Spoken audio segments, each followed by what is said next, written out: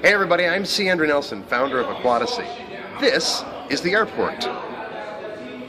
That is an airplane. And I'm going to be getting on that airplane. I'm going to Brussels, Belgium.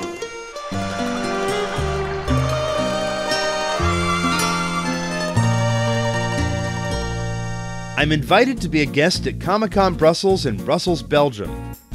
Why did the promoters of this pop culture fandom event want to have a fish tank guy from YouTube as a guest at their convention? Well, because in my other life, I'm an actor, visual effects artist, animator, and voiceover performer who has worked on the Star Wars saga, the Jurassic Park franchise, and many other films. And also because I spent 12 years playing the character of Darth Vader for Lucasfilm and the Lucas Companies. Sorry, I kind of buried the lead on that, didn't I? I played Vader for film, television, commercials, print ads, video games, magazine covers, product packaging, and live appearances. As a visual effects artist, I've worked on the effects for the Star Wars prequels, Galaxy Quest, Jurassic Park 3, Adventures of Rocky and Bullwinkle, The Time Machine, The Perfect Storm, Rocky Balboa, The Last Mimsy, Fantastic Four: Rise of the Silver Surfer, Rush Hour 3, Enchanted, The Kite Runner, Spiderwick Chronicles, Race to Witch Mountain, Jumper, and a whole bunch more. And as a voice actor, among the many characters I've voiced over the years, I provided the voice of Luke Skywalker for numerous LucasArts games. Because of all these credits, I'm fortunate enough to be invited to various conventions around the United States and abroad. But this is my first convention appearance in Europe and my very first time visiting Belgium. Fun! Not so fun, however, is the long flight.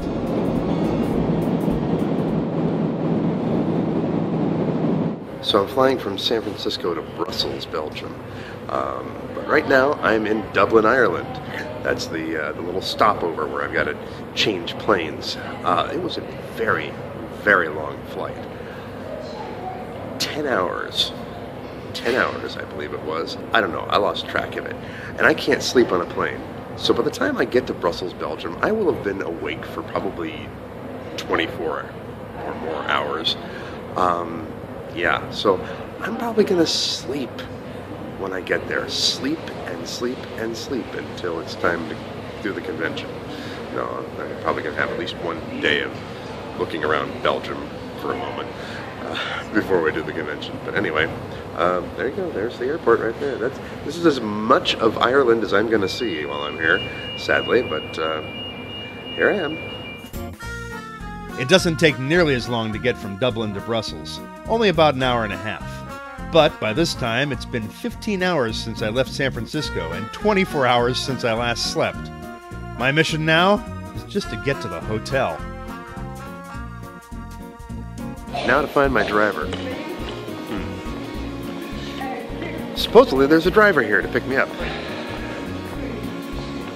Just looking for somebody holding up a card with my name on it.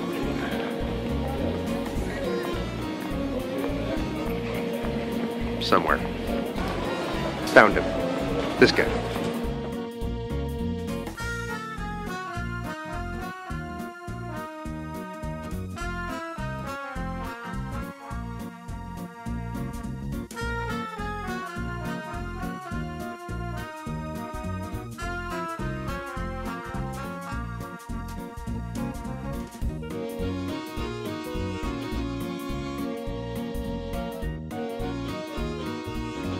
Ah, greeted by an old friend.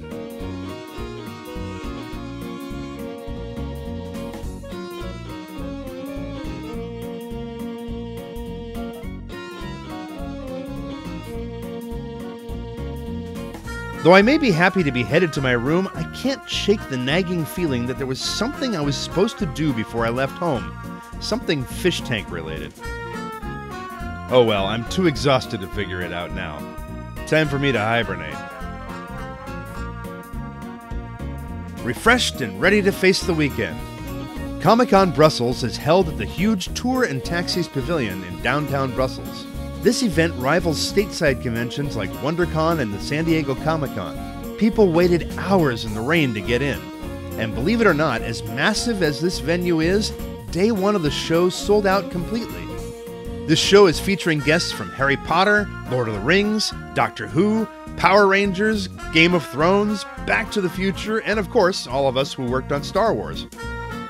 Our group of Star Wars people included Mike Edmonds, Patrick Comaford, Matt Denton, Mike Quinn, Ari Decker, Lewis McLeod, Brian Muir, and Julian Glover. That's Julian walking in front of me, an incredible actor who's been in just about everything, and who was honored as a Commander of the Order of the British Empire by Queen Elizabeth II. He's one heck of a nice guy, too.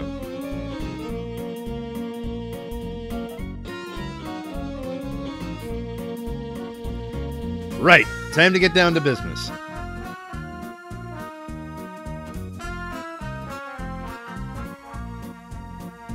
They have everything at this show. Cosplayers, model builders, collectibles dealers, and even a wrestling ring. Something for everybody. So great to meet all the fans at the show, and to make some wonderful new friends with the other guests as we swap war stories of working on various productions, adventures on the convention circuit, or our tales of our years in theater. All good things come to an end, though, and it's time to say goodbye to Brussels and head back home, where I'm pretty certain there's something I neglected to attend to with my tanks before my trip. Can't dwell on that now. I need to concentrate on getting through the crowd at the Brussels airport. I have never seen such utter chaos and confusion. Lines are backed up at the counters, the airport security checks, and at border security. It's that last section that appears to be the issue. Apparently, the border security officers are on strike, or at least a partial strike. There are only 2 security booths open to process all the travelers leaving Europe. So many people around me are panicking about possibly missing their flight or missing their connection at the next airport. Personally, I know there's no point in worrying. Either you're going to make it or you don't. There are much worse things in this world than missing a flight. Fortunately for me, there were several kind people ahead of me who told me to jump ahead in line. I didn't even ask to do so. Also, my flight to Dublin waited for everyone to make it through border security. However, the chaos continues upon arrival at the Dublin airport as security takes everyone aside that is heading to San Francisco and quickly ushers us through some secret hallways and staircases to rush us through yet another security check and through U.S. Customs to get us on our San Francisco-bound flight before it takes off without us. Okay, I just had to run through an airport, through all kinds of strange security, including U.S. Customs at the Dublin Island airport. So now I'm finally heading home. I got 10 hours. I got 10 hours to fly. 3 in-flight movies, 2 meals, and 1 fairly uninteresting magazine later, and I finally see the familiar landscape of the San Francisco Bay Area as we touch down at SFO International. I am back. I am back on U.S. soil. This was quite an adventure. And you know what? The adventure continues. My phone is not working right, and I still need to get back to the house. And I think there's something I was supposed to do before I left.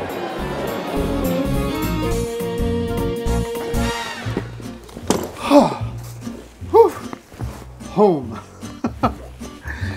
It was a great trip, but I am glad to be home. Let me tell you. And now I remember what it was I was supposed to do before I left. I was supposed to open this package. Do you remember when I got that $5 voucher on eBay and I decided to try to use it to get $5 worth of cryptocurrency for free from a seller that turned out to be in Malaysia, and it took 3 weeks for it to ship to me, and they sent it in a flimsy envelope and it arrived totally smashed and cooked, but I didn't care because it didn't cost me anything? I did it again. I'm hopeless. So I received another one of those $5 vouchers from eBay, and I thought, all right, let me give this another go. But it's different this time. This time I ordered from a vendor right here in California. And I didn't order something as delicate as cryptocurrency. I ordered an Nymphaea rubra lily, something that I could put into the Thailand project. And it arrived quickly, and I didn't get to open it right away. And then it sat on my desk for a long time. And then I went to Europe, and now I'm back. And now it's been well over a month. I have no idea what this is going to be like when I open it up, huh? How about we take a look, okay?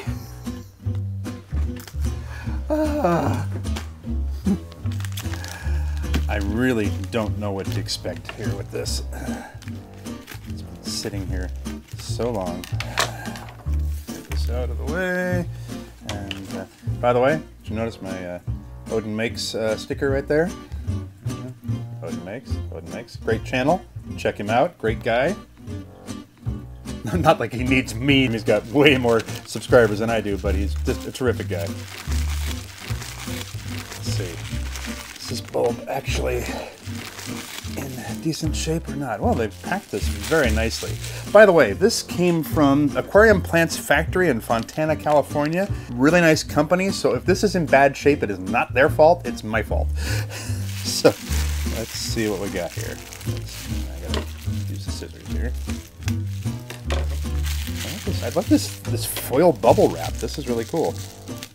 I'm gonna have to keep this. All right, moment of truth. And it's still solid. It's still a bulb. Okay. That's good. It's not mushy. It's not falling apart or anything. We'll cut it open again. Hope it's not completely dried out. I don't think it will be. But this is really great, the way that they pack this all up and seal it. All right. Don't see any mold or anything like that on it, but don't see any leaves or anything like that either. So we're going to throw this in the tank and see what happens. I don't even know which way is up on a bulb like this. You know, I don't know. You can't tell. It's just a bunch of weird shapes and such. But there we have it. It doesn't look like much now, but hopefully it will turn into a beautiful, beautiful lily. So, all right, this is going in the tank. Well, there you have it. I'm tired, I'm punchy, we're done. I need to get some sleep. Have you ever ordered aquatic plants through the mail and then forgotten to open them when they arrived? Probably not. Have you ever been to a Comic-Con or some kind of fandom convention? Have you ever been to Belgium? Yes, I ordered the waffles and they were delicious. If you have, then please leave me a comment down below and tell me all about it. Hope you enjoyed this video. A little bit of a change of pace from what we normally do here on Aquatasy. More fish-centric videos once I get a little bit of sleep. And until next time, blessings to you. I'm gonna have such jet lag.